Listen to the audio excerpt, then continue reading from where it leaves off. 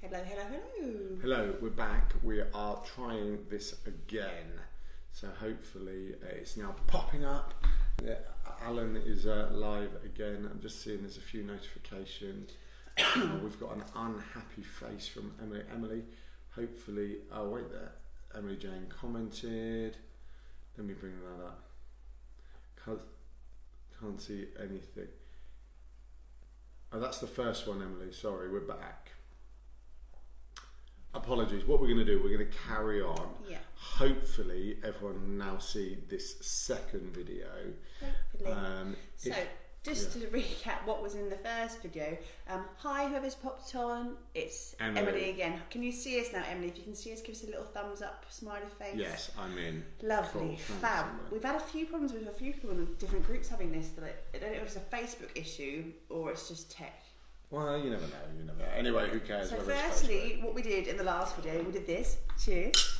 I gave Emily that as a present. Alan gave me a potato. Which was to do with Belinda Clark last night. And I said that anyone else who gave me a potato, what's that, Alan? Oh, that's fun. Anyone else who would give me a potato, I think, what a weirdo. Then I look at Alan and the shirt and everything else, and I think, well, actually, it's kind of part and parcel of who he is. So yes. But it was a joke. We then talked about Belinda last night, who we thought was fab. And if we were going to get married again or renew our vows, we would happily have Belinda. Never met her before.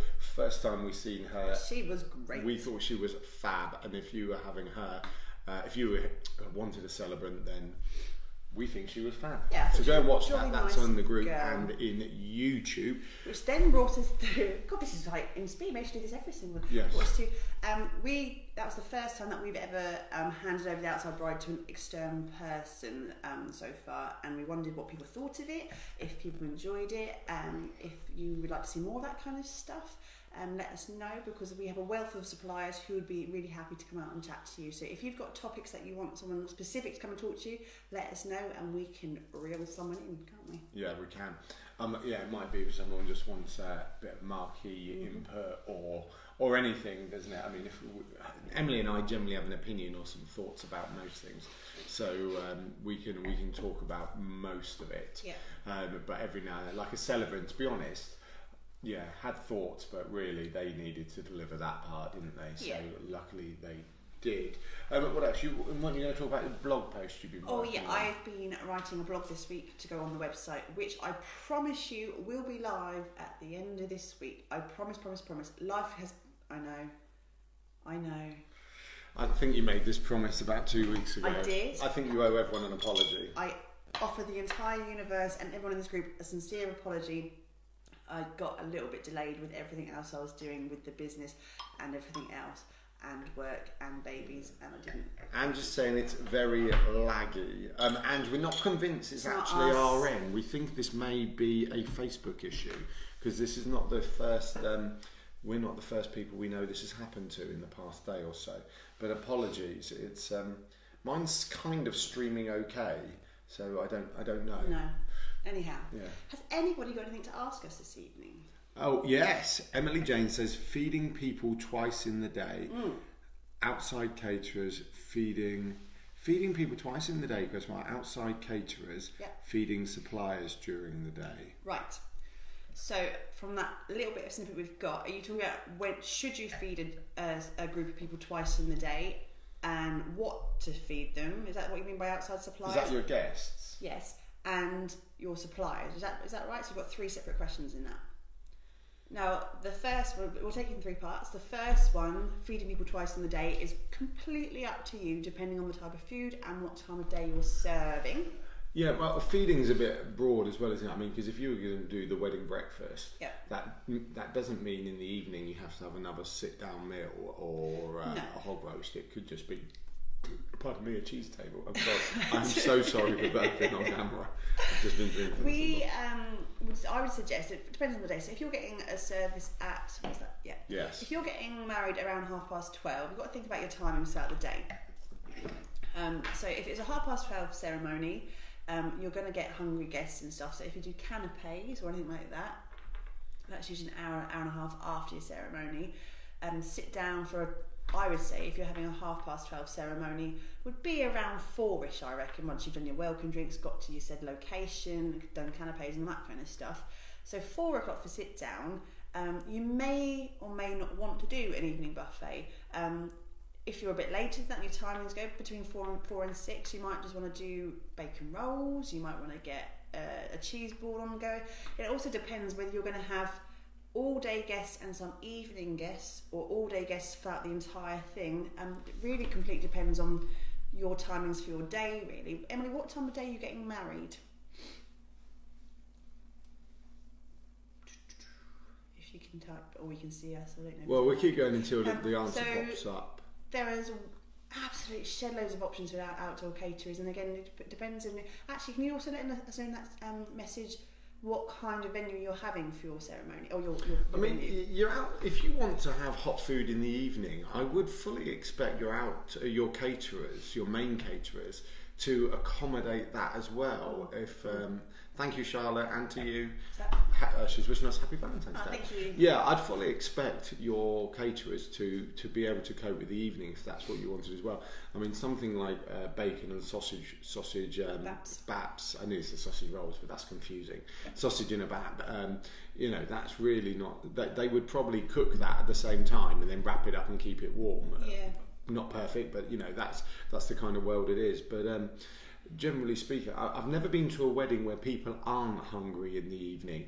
And the other thing about food in the evening is your evening guests. That's what I just said. If you have evening guests or not.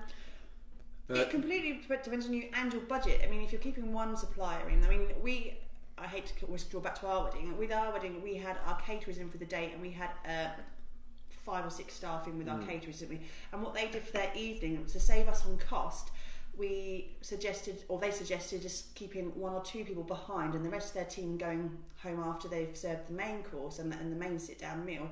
And they just left 1 chef and 1 server in the evening, and we did bacon rolls and things like that. And that way you can reduce your costs. You don't even need as much space and stuff. And they can put things in like hot chafer dishes and stuff and keep them warm. Bain-maries. Bain-maries, not... Darling, no. What's a bain-marie? Isn't that what you like put like water bath type thing, isn't it? To keep food hot in. Oh, whatever. I accept your public apology. The third part of your question... Anne just shared a top tip about this in a moment as well. The third part of your question with regards to your suppliers and food, you don't have to serve them the same food as you're eating. It's always jolly nice to give them something, especially if it's like your photographer's there for the entire day, they're there from your setup to right through to the and you generally have that relationship with the photographer that you will end up, you know. Majority of suppliers will stipulate in their terms and conditions whether they require feeding or not, and most photographers would put that in their terms and conditions, that they need to have some sort of meal, but that doesn't need to be at a table, that doesn't need to be the same per head cost as what you're giving your guests. It can be just a sarnie and a packet of Christmas and fruit, and they can eat it in the back where the caterers are if you've got like a catering marquee at the back. So again, look at your terms and conditions, look at how many suppliers, make sure you just water them. I think a lot of them just I'm happier if they've got water throughout the day and liquids and stuff. If it's a hot sunny day, just be a bit courteous really. Although they're working, it's just nice. Anne just said we had about 150 guests total in the evening. We only catered for 50 as the day guests were still full and too busy partying to eat. Yeah. And the other thing is, like, don't forget you'll have cake floating about. There could be leftovers from the day, depending on what it is. If it's a hog roast during the day, for argument's sake, there still might be crackling and pork and bread rolls, whatever. You know, if it's that sort of meal or desserts floating around or whatnot. Yeah, I totally wouldn't have catered for the entire 150. Yeah, you might want to do a sweetie cart in the evening, and then once again, that's that fixed cost rather than trying to work out how many heads. And sweetie cart, you know, with Costco and all these other shops in place nowadays, the DIY sweetie cart is so simple, and it's a proper mums like to do it if they get it. They do, don't they? Like mothers of the bride, mothers of the groom, or you know, that's the sort of thing they would love, or Aunt Mabel type thing. So I just think, don't get pigeonholed into having 2 lots of food for everyone. Because actually there's so much that can be done. And once everyone's had a few drinks, they really... And that's what Andrew said, once everyone's had a few drinks, and you know, that's very, very true. Yes. Anything else from anyone? Any other questions? Good Otherwise, question, Emily. Yes, thanks, Emily. I don't know if there's a delay again. No. So we can go back to something Emily was promising. What were you promising that was going to be live by the end of the week? The website will be live ending this week. In her defence, she's been uploading blogs and making them look pretty and putting some adverts for suppliers on there. And you have been working quite hard on it. We just had a couple of technical issues. Some things were out of my control. We Yes. have a web designer who lives in America, so things that I was asking were taking a little bit of time to get down through the system. That's right in front of my face. I'm sorry.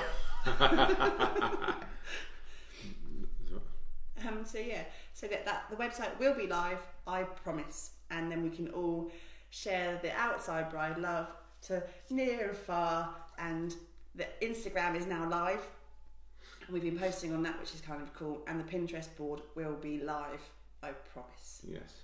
I think I'd like to share some tidbits. I want to talk about photographers for a moment. Mm-hmm. I think we've mentioned photographers before, but I just. Dave's got a question from me. Dave, yes, let's hear it. I know Dave, so it's going to be funny. Whilst Dave's typing his question, Dave Bailey. So, photographers, in our opinion, never scrimp on a photographer. If you've got a mate who's very, very good, then fantastic, take them on board, brilliant. But out of everything in your wedding, thanks, Dave. No, we won't be introducing Yama to the outside bride family.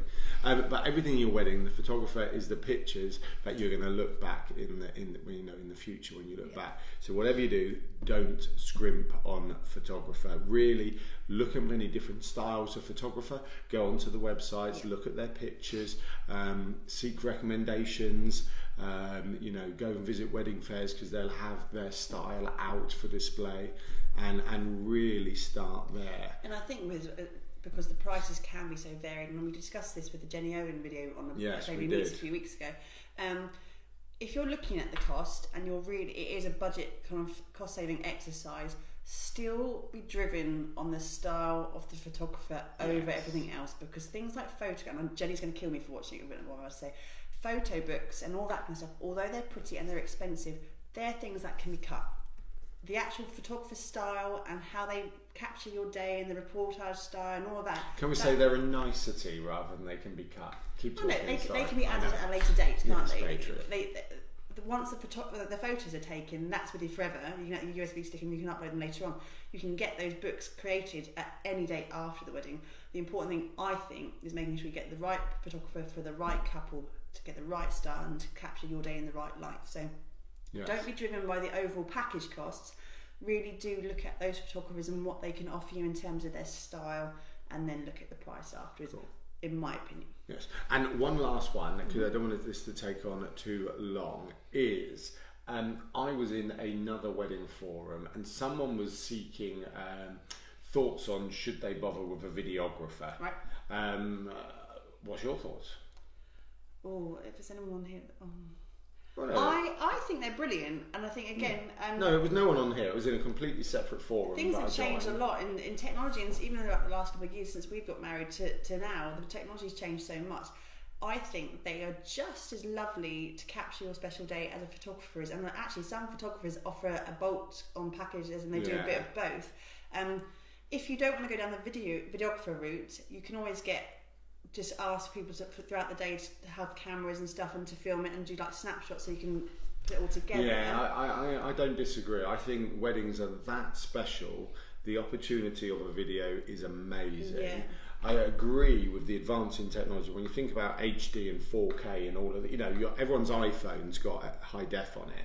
The quality of your video now hold on, look at the quality from our wedding 5 years ago. The quality is phenomenal. However, like Emily said, that photographers can do little bolt-ons. I actually think a 5-minute montage is probably fine, rather than watching 25 minutes of Uncle Peter dancing. I'm actually a bit hammered. funny about video. It's all very well looking back on videos and photos and stuff, but actually sometimes what's in your head is much more important. That's why I think a montage might work. Yeah. But it's opinion, guys. It's absolutely opinion. I think the memories you create in your head, rather than having to replay, like you said, every speech and every moment of that, definitely. Dave Bailey here has killed the conversation for everyone with his in-joke about Yammer. Okay. David, let's be taking this up with you offline. Right. So anyway, the last thing I've been doing this week, because we haven't had as many questions, is I have been writing a blog which will be on the website that goes live at the end of the week on 10 top tips to create an eco-friendly wedding. I think it's quite interesting on this time. Everyone's very plastic savvy and not using things that don't biodegrade. So I have put together a top 10 tips to make your wedding without being too green and too kind of like dreadlocks and whatever. It's very much. I know I've been reading that. I was really blanket. I'm really sorry. That was horrific. I've had 2 glasses of champagne and that's me done. Okay, well I'm on Prosecco, so where are you getting your champagne from? But it's top tips in terms of plastic over glass over plastic, and sourcing your materials and stuff for your day for your decorations in very clever ways. So that should be an interesting read. Emily Jane, okay, also wondering about water supply. Our bar has asked, we have toilets and generators, but have we missed something? Sorry, Emily, you didn't. I don't know if you did say or not, or you've missed it. Whereabouts is your reception? What are you having for your reception? Are you in a field? Well, it doesn't matter. Well, it does. No, it does. It would. First up, we'd see if there was a water supply in the field. Yeah. So if it's a field, a campsite, a back garden, a green space next to a building, then I would look at running a hose out. TP. I'd look at running a hose from the nearest tap, and that can be a simple bit of garden hose with a like garden squirter on the end of it. If that's a private supplier, as in a landowner, they should be able to help source that for you. If you haven't got any access to any standing pipe in the field or any gardens at all, you're going to have to bring it in, and that's when it gets a bit complicated, but it's not. Well, it depends how much you need, doesn't it, really? Because in Tesco's, you can buy those 5-litre plastic bottles. No campsite, it's a great hall in East Sussex, Manor House nearby. Right, so with the Manor House, there should be a water pipe somewhere on those grounds. I mean, if there's gardens and stuff, there will be a gardener who would be able to point them in the right direction, and you can get hosing and stuff put towards your teepee. And I imagine you won't be the first teepee to be on that site to do it, so definitely ask the venue to get that put in for you. Like Alan said, if you haven't got access to water, and you have to go in with plastic bottles, and I know plastic's a bit funny, get the really, really, really large. Yeah, they do 5 litres in Tesco's. Bring them in, and we can put in some information. We have worked that out on how much you would need to bring in. But again, it's really your catering stuff can go back dirty. If you're bringing caterers in and you're using china, that can go back dirty to the caterers.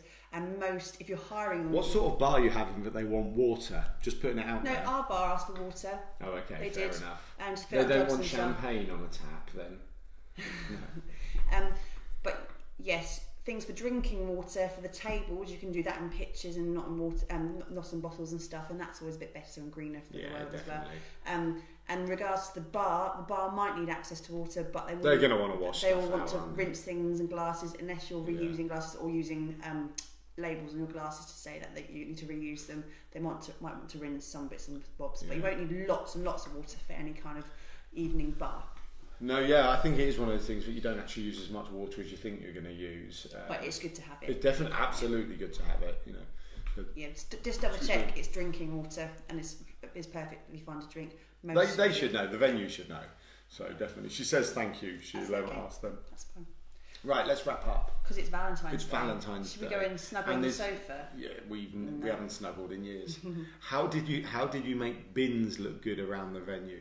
We're going to keep this one short. It's a setup question.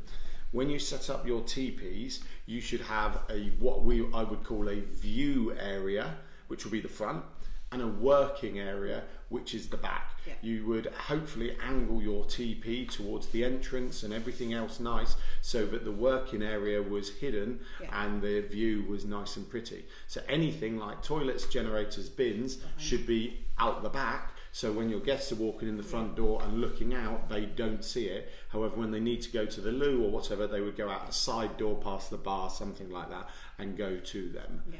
Hopefully that helps. If otherwise, brush matting from a garden centre, round a bin, something like that. But generally speaking, you'd have a working side of the marquee, which would be, or tent, which would be all plain, so people can't see through it, and the nice side, which would have windows and doors, etc., etc. Got to make sure you put recycling and glassware separate. Yes. I'm being big on that now. Yes, we are. Cool, come on, let's wrap up for tonight. Emily, thank you ever so much for your questions. Thank you. Yeah, well, I enjoyed it when it was me and the three Emilys. No, our pleasure, Emily. But thanks to everyone else for coming online tonight. Hope you enjoy your Valentine's Day.